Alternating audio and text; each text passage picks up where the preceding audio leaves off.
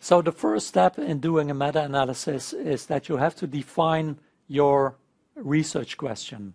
And we use the PICO acronym for that. And PICO stands for participants, interventions, comparisons, and outcomes. So you have to define your research question in this acronym. You have to define the participants, the interventions, the type of control group or comparisons, and the outcomes you're interested in. So first, and you have to do that as detailed as possible.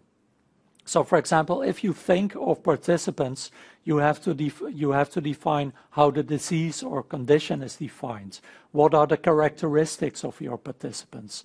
Are there any relevant demographic differences? Do you focus only on older adults or only on women or men or ethnic minorities?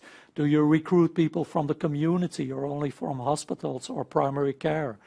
How is the diagnosis done? Is that what patients themselves say? Do you use a self-report measure? Do you use a diagnostic interview? That kind of thing. So you have to think of the type of participants you want to include in your meta-analysis. The same is true for the interventions. So what exactly are the interventions you want to include? Do you want to include psychotherapy in general? Do you want to include only cognitive behavior therapy? And what is cognitive behavior therapy? How would you define that? And where do you want to compare it with? Do you want to compare it with waiting list control groups only? Or do you want to compare it with pill placebo control groups?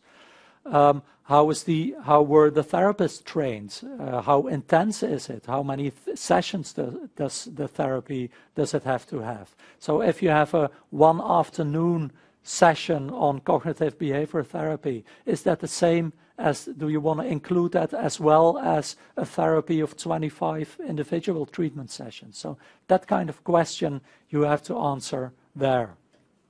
The same is true for outcomes.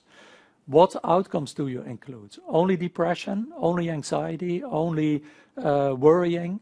Or do you want to have that more specified? Do you want a specific outcome measure? Do you want to also only want to include studies if they have used your outcome measure as the primary outcome? And what do you do if the studies do not define your outcome as a primary outcome? So they don't say which primary outcome they use. That kind of, you have to know the literature in order to define that PICO acronym.